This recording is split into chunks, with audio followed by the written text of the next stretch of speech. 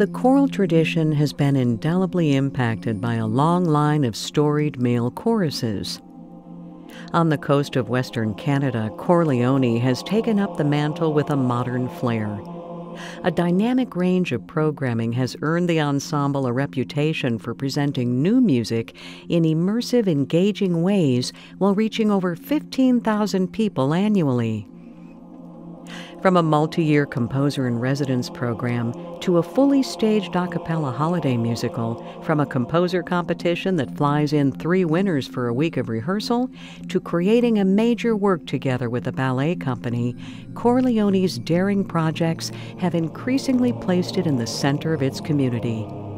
Mentoring young men and removing barriers to singing for the next generation is an essential part of the group's mission. The organization increases access to high-quality male choral singing experiences through a suite of in-depth education programs anchored by the annual Van Man Male Choral Summit, where over 400 participants come together for workshops, masterclasses, and a concert with a world-renowned headliner such as Cantus, Take 6, or Chanticleer.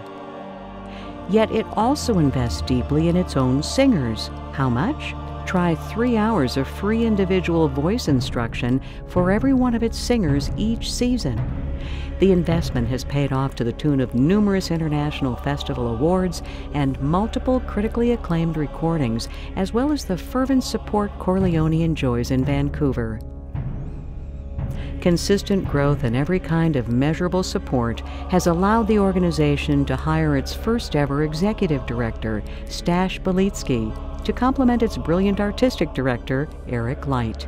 We congratulate Chor Leoni, winner of the 2019 Margaret Hillis Award, as it roars into the future.